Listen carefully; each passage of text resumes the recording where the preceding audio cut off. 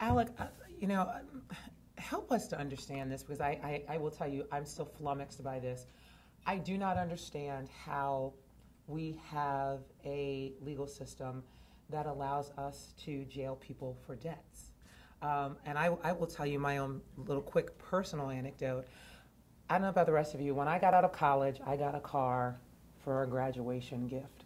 Something that my mother worked very hard for. She gave me a car, and I was one of those young, silly, irresponsible people who thought when meters ran out, like, what's the big deal? And I'd get tickets. And, you know, I was struggling right out of college, and I'd pay them when I could, and I'd let them double. And, you know, I was just really irresponsible that way.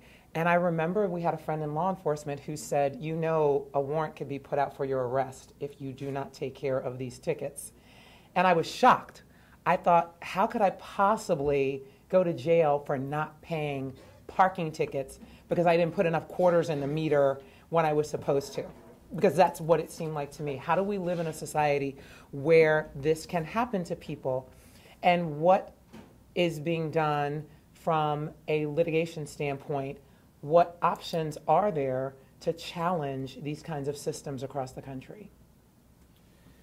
So sure, it's a real honor to be here, especially to hear Kiana speak for the second time. The first time I heard Kiana speak was when she moved a whole room at the White House to tears with her incredible story. And just privileged to be up here with you again, Kiana, and to talk a little bit about some of the things that you've gone through and that so many thousands of other human beings are going through. I think the easiest way to start answering your question is probably to put this into a little bit of context. That you asked sort of how do we get to a legal system that allows people to be jailed, I think was how you put it, for not being able to pay tickets. And I think that you can't understand the answer to that question without understanding where our legal system and legal culture have come from over the last 20 or 30 years. And that I think there's really two probably critical components to how we've got here. One is racism. This is only happening because of who it's happening to. There is a real sense in which the entire operation of the criminal injustice system in this country is based on creating a permanent underclass. And I think you can't understand anything about how the criminal legal system works without understanding its connections to the history of systemic white supremacy and racism in this country. The second, and I go into that a little bit more in a second, the second, I think, fundamental component of how we got here, which is the thing that I deal with the most in my cases, is that somewhere along the way over the last 30 years, this country has started to put human beings in cages at rates that are unprecedented in the recorded history of the modern world and unparalleled in our own history. So we're now putting human beings in cages at 5 times the steady historical average from the time of this country's founding. Starting at about 1980, this stable historical average went up exponentially. And that sort of creation that forced this need to transfer human bodies from their homes and families and unfortunately from their cars and schools and churches into government-run cages of concrete and metal is it's an incredible bureaucratic achievement. It requires the creation of a bureaucracy that needs to perpetuate itself. And one of the foundational characteristics that we've seen all around the country is that in accomplishing this transfer, so 12 or 13 million arrests every year, 2.3 million bodies in cages on any given night in this country now. In accomplishing that transfer, we, along the way, became desensitized to how brutal a thing it is to do to put another human being in a cage. And it's not just people are going somewhere away from their families for a few nights or a week here and there. The cages that we've created are grotesque torture chambers. In the city that Blake and I and others sued and got this incredible settlement that Blake was talking about, $4.75 million. We closed down their jail, essentially. We ended money bail there. We ended this practice of jailing people for warrants. But prior to that, before we filed our lawsuit, 4 human beings committed suicide in that jail in the previous year, who were there only because they couldn't pay a few $100s. And In Harris County, Texas, a city that I'm suing now, 55 human beings died from 2009 to 2015 just because they were too poor to pay a small amount of money to get out. And so this is, and I encourage all of you to go home and look at the federal government statistics on rape and sexual assault in our jail facilities, our statistics on the communication of infectious disease in these facilities, the terrible food and medical and mental health treatment that's being provided to our prisoners. These are horrific places. The jails in St. Louis County are among the worst places that I have ever seen in my life. And so it somewhere along the way, all of us who work in the legal system, public defenders, prosecutors, judges, we were seeing this happen so frequently, and we were doing it so regularly that we stopped requiring good reasons for doing it to people. And we allowed ourselves to start caging human beings for ridiculous reasons, like that they can't come up with a few $100s, or they can't make a monetary payment. That sort of what I'll call a pathology, that distortion of basic human understanding of what other human beings are going through, I think is at the real core of why we got here. And so what can we do about it, I think was sort of the second half of your question, and what legal theories are we working on. And I think part of it is it has long been illegal to throw a human being in a cage because she can't make a payment. I mean, that's not controversial Supreme Court precedent. It's in the same way that it's not controversial that nobody can be searched on the street without probable cause. Unfortunately, the Constitution is not self-executing. So if you're walking home late at night, and all too often, if you're a young man of color, your body can and will be probed by police officers without probable cause. And there's no sort of magic wand that comes down and stops that constitutional violation from happening, right? We need civil rights lawyers. We need advocates in the community. We need people that are there to be vigilant to make sure that the Constitution isn't violated. And so our cases, Blake may disagree, but our cases, and that's fine, he's a better lawyer than I am. From my perspective, our cases often aren't about creating new law or bringing novel legal theories. You know, we're dealing with really basic stuff that a civilization as advanced as ours should already have confronted and destroyed, like no human being should be put in a cage because she's poor. We're actually, I think with our cases, doing something more important, more foundational. We're telling a story. We're changing the narrative about what our criminal legal system is and what it does to people. It's very easy to win a case. And in fact, some of these cities don't even, when they come into court, they've got nothing to say. I mean, what are you going to say? Yes, I was caging people because they're poor, and yes, there's 10 Supreme Court cases that say I can't do that. I mean, these stories are instead, these cases are instead about the stories of people like Kiana. And having these cases be a vehicle for telling those stories in a compelling way to judges and prosecutors, but more importantly to the rest of us in society, because all of us are complicit in creating and allowing and tolerating and perpetuating a legal system that does this kind of stuff to human beings. And so I think of our cases as successful only to the extent they contribute to a broader movement that changes the way we think about human caging as a society. And so what we're trying to do with these cases is tell a story about how the system is being used to perpetuate systemic racism, how the system is being used to fund itself, not to pursue.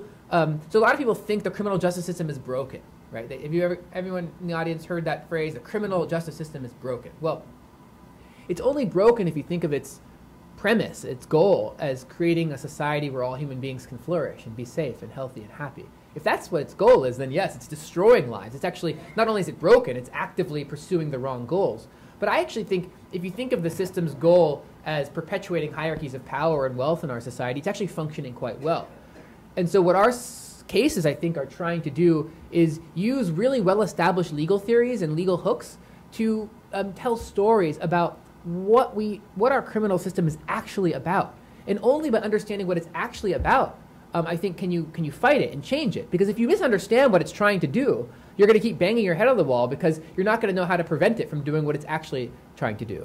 So I hope that is kind of a vague answer to your question and not very legalistic. But I'm happy to talk about some of the legal theories in more depth. I know there's a lot of judges and lawyers in the audience, but I actually fundamentally think that these cases have a much greater import than the particular legal doctrines that Blake has mastered and that we're using to win these cases.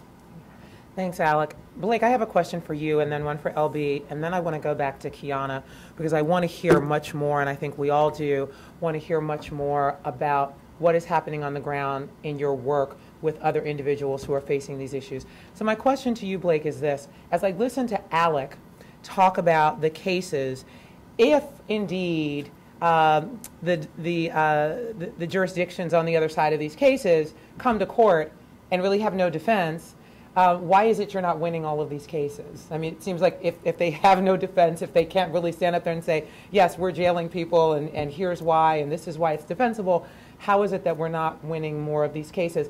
And then, LB, for you, I want to pick up on another point that Alec started, which is talking about the race component.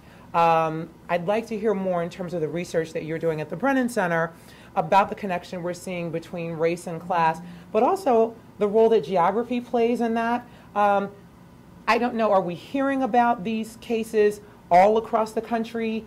Are there just pockets of the country where this is really happening? And if so, what is the population makeup? You know, how are we able to connect the dots between where this is occurring and what the makeup of the population is there? So I hope everybody remembers those. So Blake, let's start with you. Yeah, so I'll say we haven't actually lost any of these debtor's prison and cash bail cases yet, knock on wood. So not all have been resolved yet, but we haven't actually been on the losing end. And what we see more than anything, sometimes we have cities on the other side and opposing counsel who come in and very quickly understand the issues and very quickly understand that there's a problem and work with us to try to resolve it. Oftentimes, what we get is a lot of sort of delay and obfuscation of the issues and sort of circuitous arguments, and it's really a problem of inertia more than anything else. I mean, again, we're talking about 81 different municipal courts, at least in the St. Louis County context, basically all of which are doing some version of the same thing. So there's a sort of thinking like, well, we can't all be that wrong. You know, this practice that has persisted for decades in St. Louis County can't be clearly unconstitutional. We wouldn't all be doing it.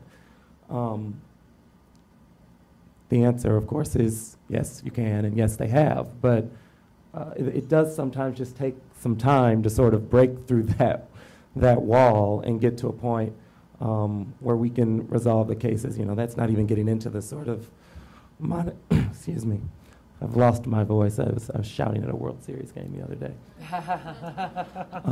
Without even getting into the sort of financial constraints of a lot of these are poor cities that, you know, who have insurance policies that don't want to pay money. So, you know, all of those things can just hold up final resolution. But I think we actually, you know, because of the work of Alec around the country and others on this issue, I think we're starting to turn the tide, and people really are starting to understand just how big a problem this is and the need to make changes. So LB, help us to connect the dots. Is this a problem across the United States? Is this happening only in certain regions, in the West and the South? And what are the populations of communities that make up these regions where this issue is most prevalent? What do they look like? What's the economic situation in those regions? So this is prevalent everywhere in the country. In most jurisdictions, strangely enough, I live in New York City. There are 5 boroughs in New York City. I'm a former prosecutor in New York City. And judges in New York will automatically convert it to civil debt, waive the debt. You will not be jailed for this in New York City. So there are pockets of jurisdictions like New York where the practice is just to waive it. You know, a judge will automatically look at the file, not even look at the person in front of him or her and say, do you need it waived? We have conducted what we call site visits when we visit counties for this project, and we've interviewed judges, we've interviewed sheriffs, we've interviewed clerks of courts, we've interviewed defendants, we've interviewed prosecutors, we've interviewed public defenders, we've interviewed a whole host of people in the administrative offices of the courts, and we ask them, how much of their day is spent on this collection practice. We were recently in New Mexico, and we interviewed judges there who said, people have begged me to send them to jail because they just can't pay off this debt. And I have asked them, I have authorized community service, and I have said, if you complete 10 hours of community service, 15 hours of community service. And the judges we interviewed there said, this is the last thing we want to do. But at a certain point, some of them will actually just say, okay, you can go spend 3 or 4 days in jail and get rid of this debt. In New Mexico, for example, according to their state statute, their law, you can pay off your criminal justice debt you actually earn the minimum wage towards your debt for 8 hours a day that you spend in jail. If you spend 24 hours in jail, you're only going to earn 8 hours of that minimum wage. So let's say you owe 40 hours worth of the minimum wage in debt, you're going to have to spend, I'm not great at math, but 4 or 5 days in jail. And this practice is very common. This practice, we're working in Texas. It's common in Texas, in New Mexico. In terms of the populations, this is only impacting people who are very poor, who are indigent. And unfortunately, this is much more prevalent in communities with high populations of Latinos and African Americans. The state statutes may be written in a very objective way, but what happens in practice is that if you can afford it, you're just paying this off. It's no big deal. If you can't afford it, let's say you're given probation, you may be on probation 1 year, 2 year, 3 years longer than someone else who paid it off within their first month of probation. It's a condition of probation, so if you're not meeting this condition, your probation is extended.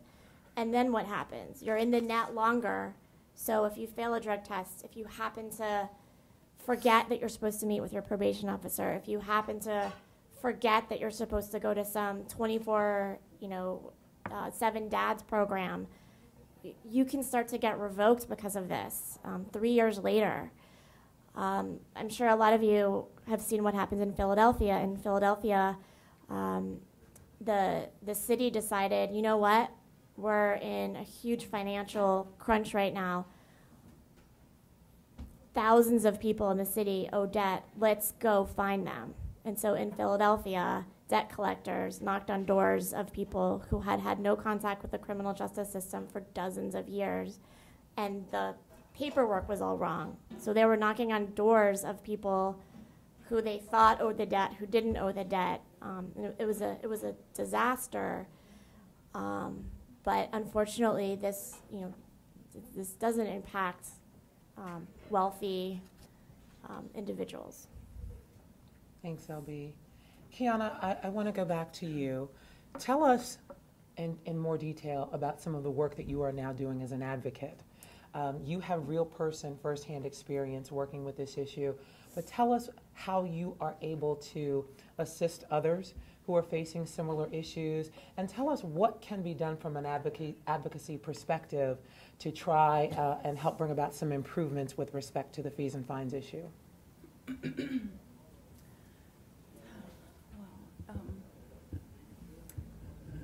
I see a lot of the clients that come in, they have, okay.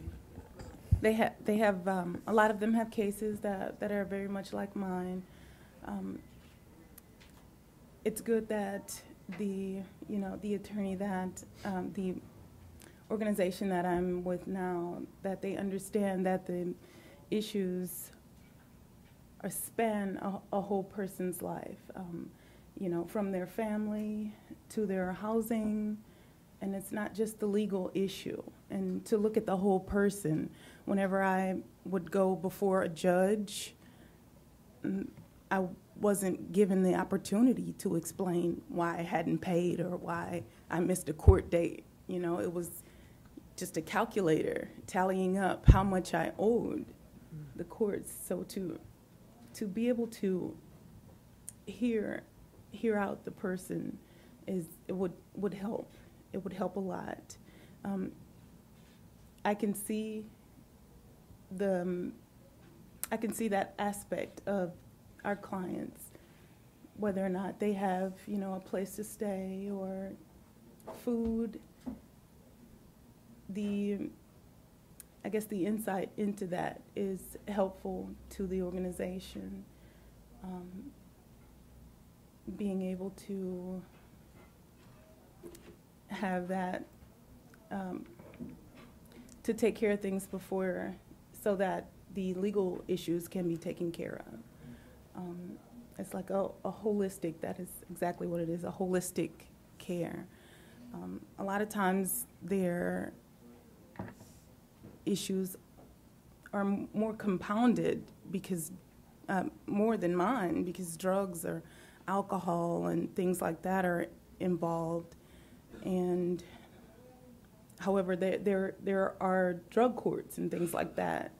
But in my situation, that didn't apply to me, so there was no special court for just poverty, not having the ability to pay. So I guess to take that into consideration, to accept the time that I spent in jail as payment. I feel like I paid, you know, maybe 5 or 6 times for each traffic ticket with the time that I spent in jail and the monies that I did pay. So to take all of those things into consideration, you know, a person's time is worth something as well.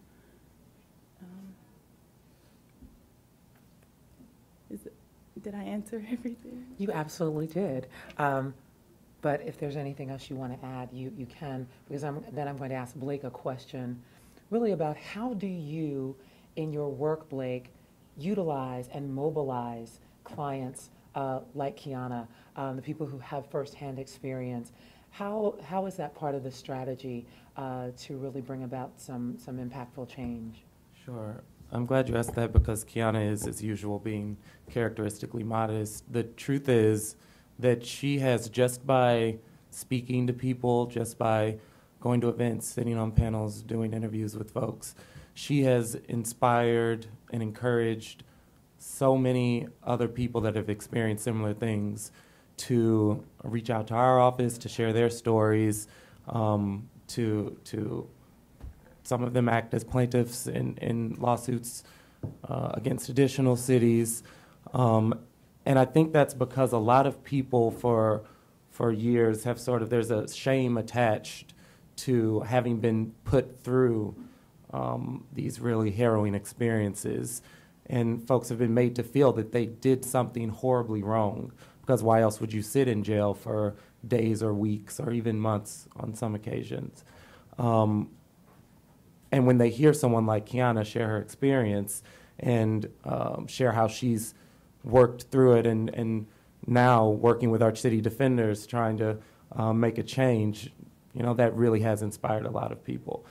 So one thing that we ask of really all of our clients is that, you know, not all of them are Kiana, not all of them are comfortable sitting in front of a room and talking about what happened to them, but that they sort of join us in helping to spread the word about what's happening to people. I mean, as Alex said, a lot of this really is about helping to spread the narratives of people like Kiana, helping to show what's actually happening to people on the ground on a daily basis. And, you know, it's so critical to everything that we do. You know, if the second that we stop hearing from our clients that these things are happening and we hear about something else, then our work will change. You know, we're driven by what we hear from the people that come into our office every day. And so, you know, Kiana has been really, really impactful in this area, and we rely on all of our clients to drive our work in that way.